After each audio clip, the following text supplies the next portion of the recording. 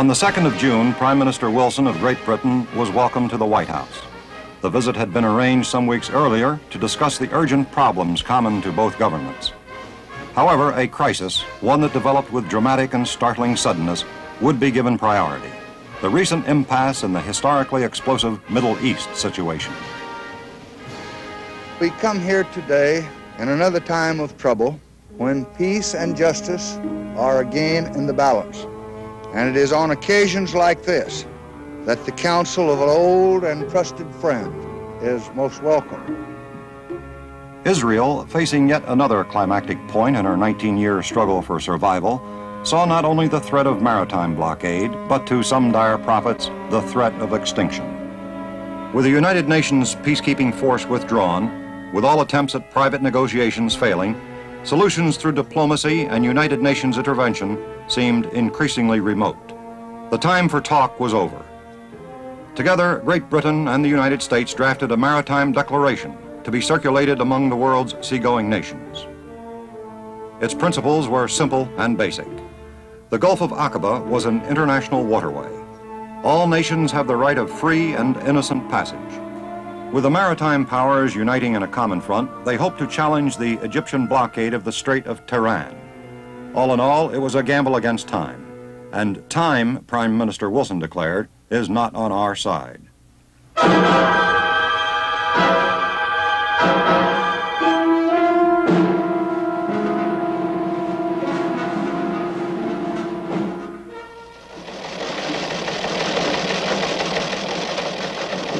The President received the first word of the fighting at 4 o'clock in the morning, the 5th of June. In the Situation Room of the White House, the all-too-familiar maps of Southeast Asia had been replaced with those of the Eastern Mediterranean. The President had bent every effort for 2 weeks to avert hostilities. And now that diplomacy had given way to war, his one compelling task was to contain it, to tamp it out. The team had been assembled, men for whom foreign affairs have long since become a way of life, and as one columnist observed, for whom foreign crises have become the coin of daily living. As the war progressed, false charges would be made attempting to brand the United States and Great Britain as active participants. The unspoken peril lurking behind each embassy report, each cable, was the ever-present threat of direct confrontation between the United States and the Soviet Union. And now, with fighting in progress, it was imperative to avoid miscalculation, misunderstanding.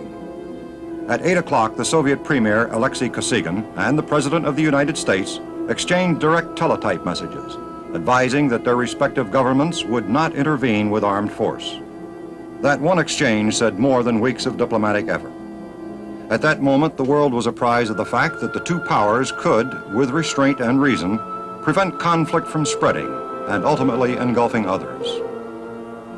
Directly following their initial conference in the Situation Room, he asked Secretary Rusk and Secretary McNamara to brief both Senate and House leaders.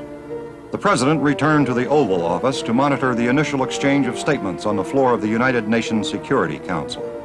The Council had been called into urgent session upon the outbreak of hostilities. It was through this forum that the United States would now concentrate all its energies to bring about an immediate ceasefire. As the day developed, the major obstacle to agreement on a ceasefire lay in the question of troop withdrawal. Under the leadership of the Security Council President, Hans Tabor, a draft resolution agreeable to the competing interests would be drawn up on the following day. As in the agreement to contain and limit the conflict, the key to the unconditional ceasefire lay in the joint and parallel action of the United States and the Soviet Union. The news flashes clarified the situation. It soon became apparent that the Middle East power patterns of a decade were being changed in a matter of hours. Military analysts called it a lightning war. Although the fighting would continue for 6 days, the verdict of the battlefield had been rendered during the opening round. The road to a permanent peace in the Middle East would be a long one. Far more issues were raised by the fighting than were settled. To coordinate American policy on the problems the government would face in the aftermath of the conflict, President Johnson established a special committee of the National Security Council. He asked McGeorge Bundy to serve as its executive secretary. The war on the deserts of the Sinai involved far more than governmental concern. Blood ties, national origins, and deep-seated sympathies made themselves felt virtually to the doorstep of the White House.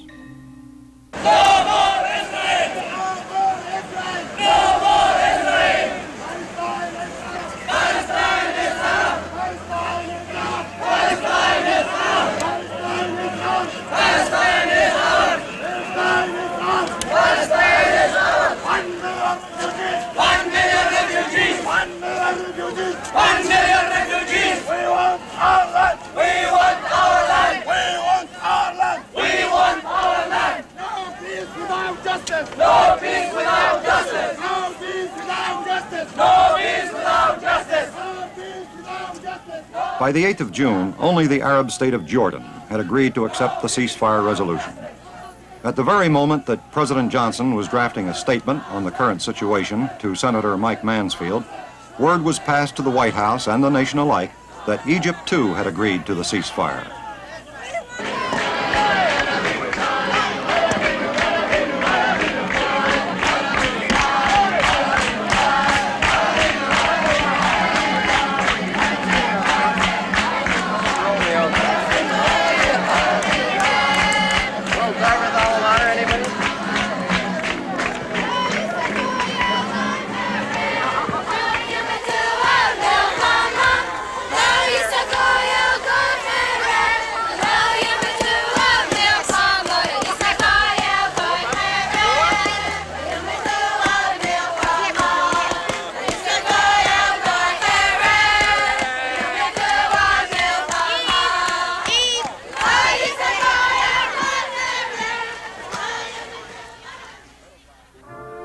On the 10th of June, Syria, the last Arab holdout, agreed to a ceasefire.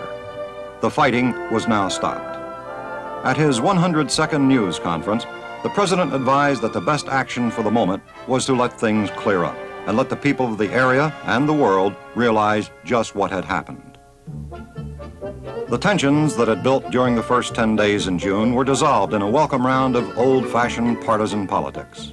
Returning to Austin, Texas, the hub of his old congressional district, Lyndon Johnson was greeted by incumbent Congressman Jake Pickle.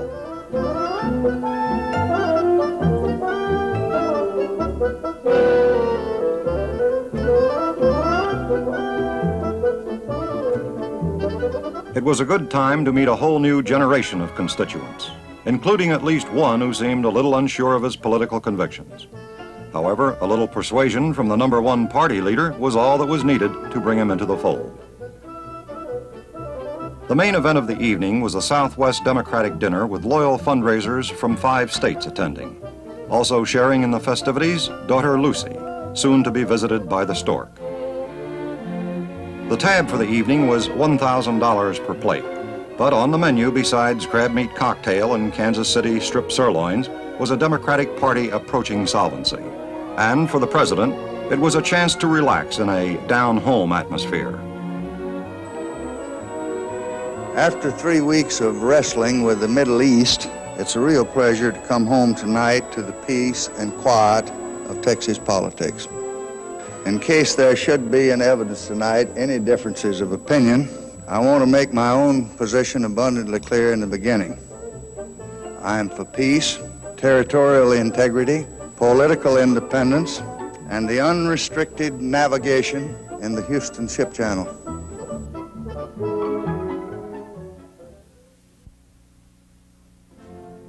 The president returned to the White House for the mid-month round of duties, and among them, some rewarding moments of office.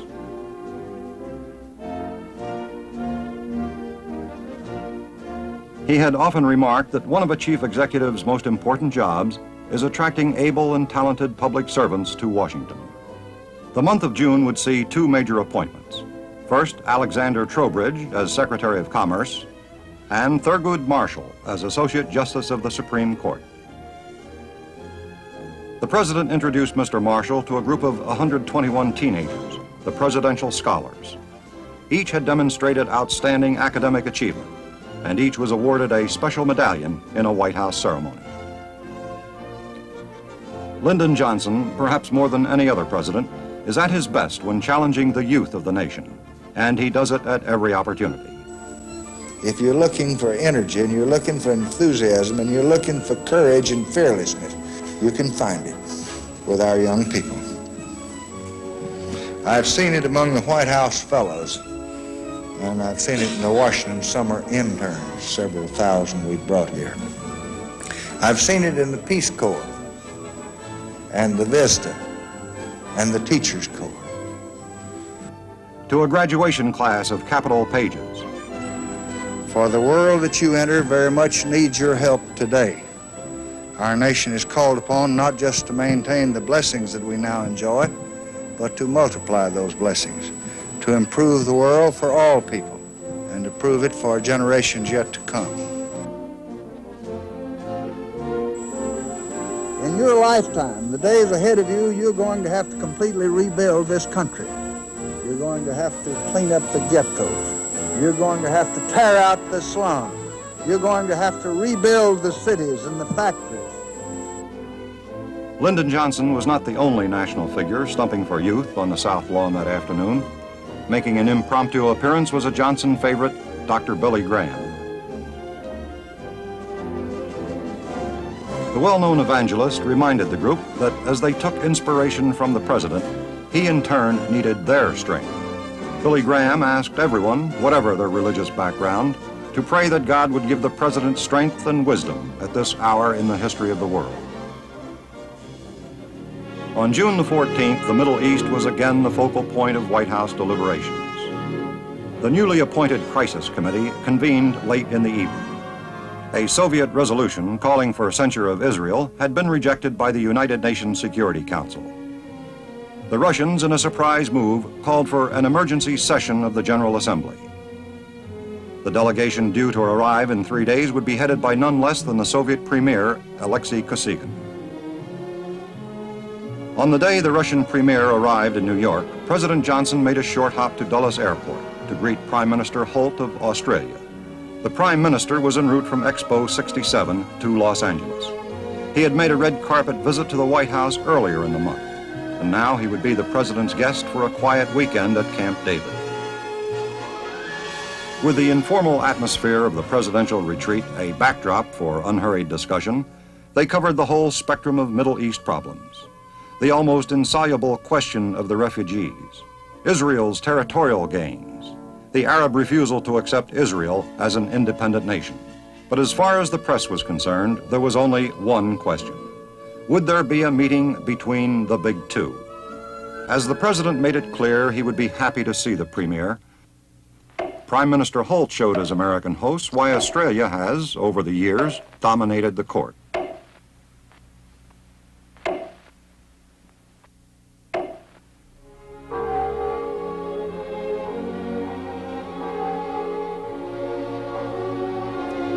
Following a quiet service in the Harriet Episcopal Church, the president reminded the daughter of the commandant that it was Father's Day, and undoubtedly sensed momentary anticipation at the thought that he himself soon would be a grandfather. On the following day, at a foreign policy conference at the State Department, the president offered his formula for lasting peace in the Middle East. And in the world. The Middle East is rich in history, rich in its people and its resources. It has no need to live in permanent civil war. It has the power to build its own life as one of the prosperous regions of the world in which we live. And if the nations of the Middle East will turn toward the works of peace, they can count with confidence upon the friendship and the help of all the people of the United States of America. Our country is committed, and we here reiterate that commitment today to a peace that is based on 5 principles. First, the recognized right of national life. Second, justice for the refugees. Third, innocent maritime passage. Fourth, limits on the wasteful and destructive arms race. And fifth, political independence and territorial integrity for all. On June 22nd, the President invited 4 distinguished guests to the White House. Britain's Foreign Secretary George Brown, Premier Otto Krag of Denmark, and from Italy, Premier Aldo Moro and his Foreign Minister Fanfani. All 4 had been attending the emergency session at the United Nations, and each in private conferences during the day informed the President of the views held by the various delegations. The President discussed with each guest the 5-point peace proposal he had made the day before, and reviewed developments in the Middle East since the ceasefire. He brought each up to date on arms shipments to the troubled region, again expressing the hope that arms shipments should be recorded and publicly disclosed. As the President conferred with his guests, Secretary of State Dean Rusk was finalizing arrangements for a summit meeting. At 6:34 p.m. on the 22nd of June, a modest stone house in Glassboro, New Jersey, suddenly became a permanent part of the world's history books. The White House announced that President Johnson had invited Chairman Kosygin to meet with him at 11 o'clock the next day at the home of the President of Glassboro State College. Chairman Kosygin had accepted. It was no Yalta nor Geneva, but a simple 19th century home near an early American farming settlement. Yet in its own way, a uniquely appropriate setting for the 2 statesmen who would meet there. Both possessed unimaginable power, yet both were unpretentious, straightforward. Both had sat in the company of kings, yet both understood the language of the farmer and the factory worker. In this simple arena, they would face each other for nearly 10 hours, both becoming, for a brief moment in history, the focal point of a troubled world's hopes and prayers.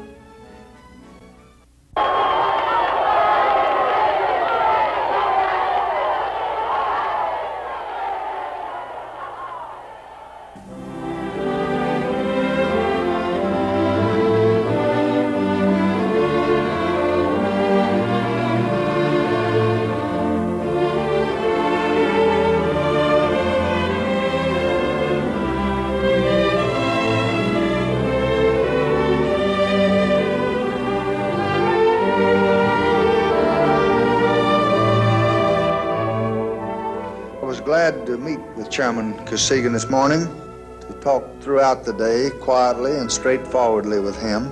And I'm glad to say to you that I've found that he came to our meeting in the same spirit.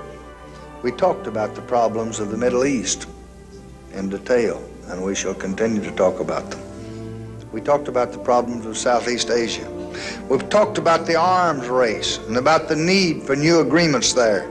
We talked about the need for common action on constructive initiatives for peace.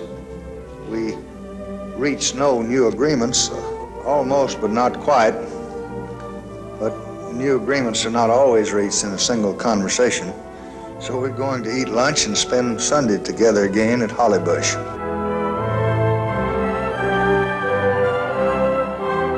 The first day of the summit talks was over, but for the President there was still much work to do. After assuring the thousands of enthusiastic onlookers that the meeting had been a very good and useful one, he bid a momentary goodbye to his historic guest. This was the 25-hour day. He had been on the go since 4:30 in the morning, and he had 5,000 miles and 12 more hours to burn before there would be any rest. It would be difficult to pinpoint any moment in Lyndon Johnson's political career as satisfying as this 23rd day of June 1967. He had fired the imagination of the public with the sudden bold moves that led to the face-to-face encounter at Glassboro. At a $500 a plate dinner for the President's Club of Los Angeles, he was able to announce that financially the Democratic Party was over the top. The $4 million debt had been paid. And if that wasn't enough good news for one day, he could relish the report he had received only 18 hours earlier. He was a grandfather. It was now Saturday, the 24th of June, in a small room in Austin, Texas. I would like to help make a world for young Patrick Nugent and his contemporaries in every land that will be safer and will be more prosperous and more hopeful and certainly more peaceful by far than the world that I have inhabited. So working together, and reasoning together, and planning together and being patient and understanding together, I believe that we can achieve such a world.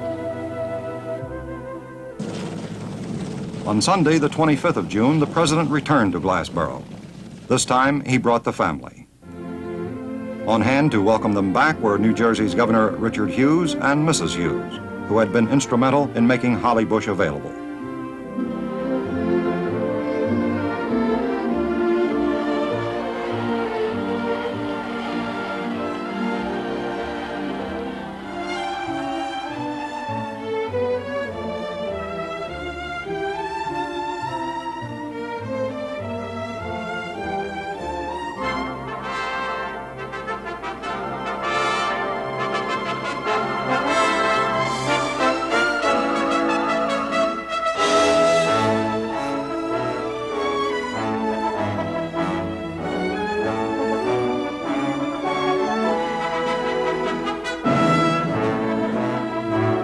Profound differences between the two statesmen still remained, but nothing could dampen the spirit nor the ardor of the day. The premier was accompanied by his daughter Ludmilla, and for the rest of the day, she would be the special guest of Mrs. Johnson and Linda.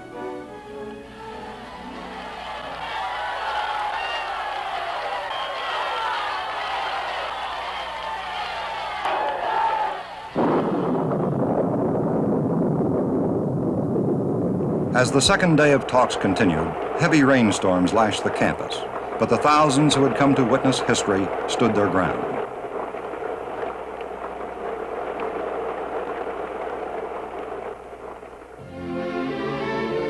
They had talked for more than 4 hours, delving even deeper into the many questions that separated their two countries. At 6:20 in the evening, they had finished. We have made further progress in an effort to improve our understanding of each other's thinking on a number of questions. I believe more strongly than ever that these have been very good and very useful talks. Premier Kosygin had been visibly touched by the warmth and enthusiasm exhibited by the people of Glassboro. He personally thanked them and saluted friendship between the Soviet and American peoples. These meetings just have not ended our troubles and our dangers, and I cannot promise you that that will not happen again. The world remains a very small and very dangerous, and all nations, even the greatest of them, have very hard and very painful choices ahead of them. What I can tell you, and I have no doubt about it at all, is that it does help a lot to sit down and look a man in the eye all day long and try to reason with him, particularly if he is trying to reason with you. And that's why we went to Holly Bush this morning. And reasoning together there today was the spirit of Holly Bush.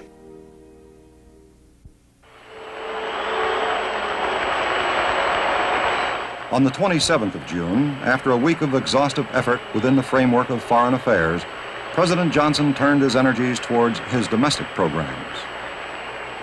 At the Junior Chamber of Commerce annual convention, he spoke out for the things that were right with the country.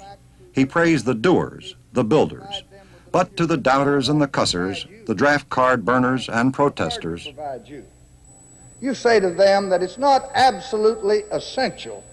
It's not a prerequisite. It's not required that you tear our country down and our flag down in order to lift them up.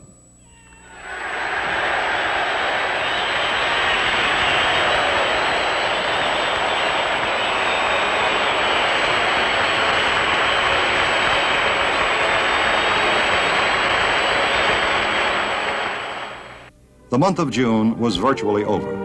On what one staffer called a good news trip, the president saw partial fruition of his greatest ambition, the continual strengthening of his own people. In Philadelphia, in the heart of an impoverished area, the president visited the Opportunities Industrialization Center. He had heard about the center for months, a community-built school where unemployable residents, instead of resorting to protest and despair, were picking themselves up by their bootstraps and learning a trade. I saw human beings that had pride in their eyes instead of fear. Their shoulders straight and high and their chin up. The federal government did not do this. The federal government did not build this center. What built this center is the spirit that's in the breath of every human that's a part of it. The spirit that wants to say yes to life itself, that wants to affirm the dignity of man, whatever his origins, whatever his race, whatever his religion. So if I had to sum up my feelings in a single phrase this morning, I would say to all of you, I believe we're going to make it.